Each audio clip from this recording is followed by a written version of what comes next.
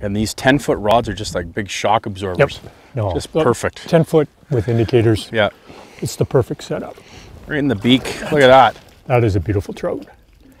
Do you want me to do the honors?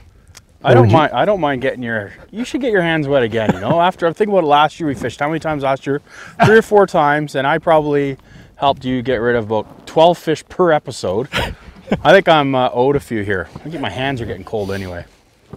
I'll just have a quick look at it and Sure. see what mark it is first. But oh, there's your fly. Pop it out. Good. Okay.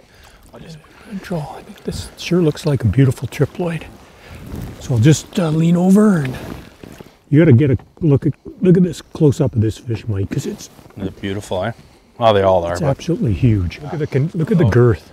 Beautiful. Nice triploid panask, and she's gone.